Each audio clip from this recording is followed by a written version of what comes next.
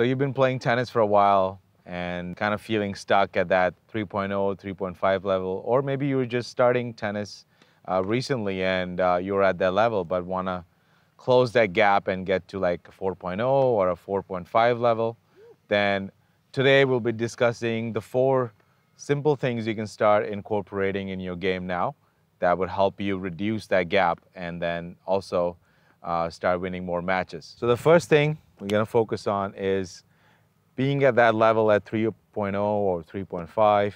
We don't have the power on our shots yet. So we're not hitting with that much topspin or slice. So instead of focusing on power, it becomes really important to focus on depth. When you are at that level, you might be playing with players that are at that level as well. And when you can hit the ball deep, they either have to move back from the baseline to hit it, or they have to take the ball on the rise if they want to stay at the baseline, which is a lot harder shot to hit at that level. So you'll be putting your opponent in a lot of different and difficult situations for them to handle. That will help you also be more confident and hit those shots more consistently when you're not really thinking about hitting it harder, but just focusing on the depth a bit more. Start winning more points and start winning more matches, and that's what we want, right? Anyways. So the second thing we need to focus on is gonna be our serves. We focus a lot of our practices around ground strokes and maybe sometimes volleys, but mostly on ground strokes. Like you see players rallying back and forth, and then before their match they're doing a warm-up. They give like a couple minutes to hit a couple serves, but they just don't practice it enough. If you think about it, the shot that we start every point with as a server is the serve. It's one of the most important shots in tennis, if not the most important shot in tennis. Practicing your serves will just help you getting that first strike in. Also developing a great second serve will help you close that gap, because in the beginning a lot of players have a good serve, the first serve, but on a second serve they will just lightly tap the ball in and get the point rolling, which is okay. But if you want to close that gap and get to that next level, you want to develop a good second serve where you can still accelerate through your serve, but adding a bit more spin to the shot and more margin over the net is just help you get even more consistent on your serves and start winning more points. If you look at some of the data on the Pro Tour, around 70%, which is a huge number, around 70% of the points are done before 4 shots, which includes your serve, then the returner hits the return, then you hit your serve plus 1, that's your second shot, and then the returner hits another shot. The 4 shots, and most of the points are done before those 4 shots. So the serve becomes so much more important when you think about it that way, and that goes all the way down to the club level.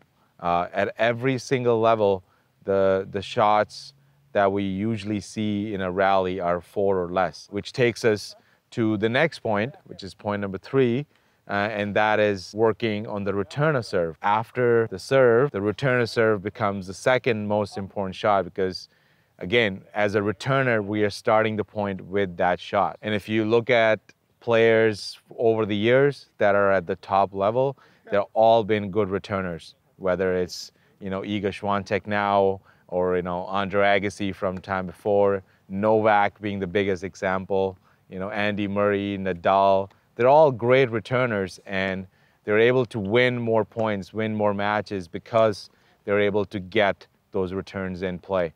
And once you start getting those returns in play as well, you will give yourself more and more chances to win those rallies that end before the 4 shots. Include your serves and your returns into your practice every time you're doing a practice session, and I promise you, you will see a lot of gains and reduce that gap even faster. All right, so on to tip number 4. And this is the most important one, because this ties into everything we do on the court. If we can have great footwork, then we can get to more shots. If we can get to more shots, we'll be able to put more shots in play and able to win more points. So great footwork, or even good footwork, goes a long way in becoming a better player and reducing that gap at each level as we progress. Focus on your footwork a bit more, stay a bit more active on the court, It doesn't have to be extreme movements or you have to move like the pros, but even just slight movements like staying a bit more on your toes and just moving back and forth. Even if you don't split step every time, it's okay. But if you're staying continuous and moving, it's a lot easier to push off to different directions and move on the court, as opposed to doing it from a static position. Whenever you're playing next time too, just give that little extra focus on, okay, am I moving? Am I staying continuous? Catch yourself if you're stuck on your heels and just say, okay, next point, I'm gonna try to be a bit more active. So I hope these tips help and help you improve and finally get out of that 3.0 and 3.5 level if you were stuck at that, and then get your game going in the right trajectory, which is 4.0 and then 4.5 and so on. And if you'd like to watch a video on how to improve that footwork that we just talked about and how to move to the ball a bit faster and also recover back a bit faster, then watch this video next, and I will see you soon. Because I was going to say soon, and then I said shortly, and I was like, oh my God. All right, so we'll do it again. All right.